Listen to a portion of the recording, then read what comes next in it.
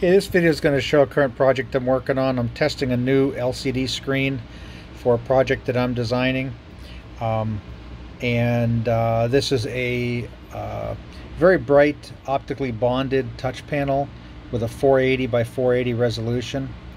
And I'm interfacing it to an STM32 module here, which is a pretty cool little module. It has the microcontroller, a 32 megabyte SD RAM. It has a large, I believe it's a quad SPI flash, and on the other side it has an SD card. But most importantly, for this particular project, it has a 40-pin FPC connector for hooking up to an LCD. Now, this board was designed with all the pinouts within this panel for a particular display, which I'm not using. I'm using my own, or another party's one. So what I did was came up with using these FPC to a regular DuPont header, and two of these back to back.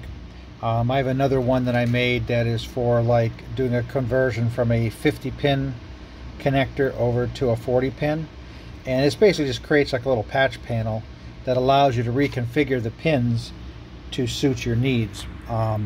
So that's how this came about, and this is using a 16-bit RGB interface, meaning that we take 16 total bits to define the color of each pixel.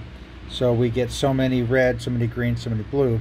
In this case, just for convenience, I actually have the green component of the pixel data going across the green wires, blue across the blue, and the red going across the red. Now there's also control lines in here for running the display itself.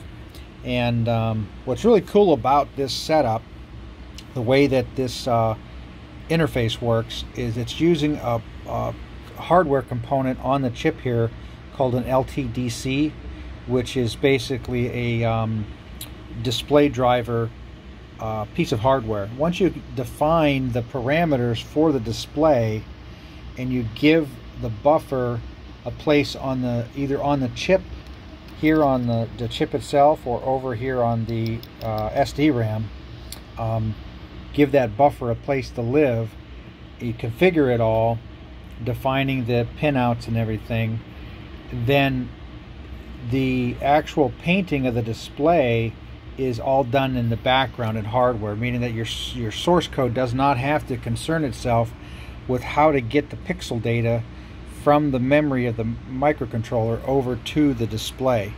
It's like magic in a way. So in this case, I have this configured to run this display and automatically paint the display with whatever's in the buffer 60 times a second. So that's why we're seeing such a fast update rate here. And none of it's being done in software. The only thing being done in software is the actual random pixels that I'm painting to these squares. I think there's like maybe 20 by 20 blocks, and each one gets a different color. Now when you see it pausing here, that's not a freezing up or anything. That's actually in my code. I'm doing 200 paints, 200 randomizations of these pixels, of these blocks, and then I pause for about a second. So when you see the screen go static like it does, that's actually code. That's not a bug or any kind of a glitch or anything like that. But yeah, it's really an interesting way to set it up. And usually I'll build all of these things on an acrylic board. This way I can move this board off my workbench and take it with me if I want to go coding. Sometimes I'll take my laptop and go off somewhere else and be able to work on a project. So this allows me to pick the whole project and take it with me. The other reason I did it this way is I didn't want to spin up a whole new board defining this interface without knowing exactly how it's going to work. When you do that, you incur the time and the expense of making a PC board, and if you get one connection wrong, the thing will not work. So this allows me to sort out all the nuances of exactly how to interface the hardware and the software to the display. But it is not like going to the store and buying an HDMI cable or a VGA cable that's already sorted out, and you just plug in from your laptop to your monitor or to your TV. This is a long way from that in complexity. This took me about 40 hours of trial and error. Some of the problems are in hardware. Getting the one pin wrong can cause you issues. Also, you end up using things like this little box back here. This is a logic analyzer, and this allows you to actually see what is going on, and there's a lot of data that needed to get sent across here just to configure the display before we even start sending it data.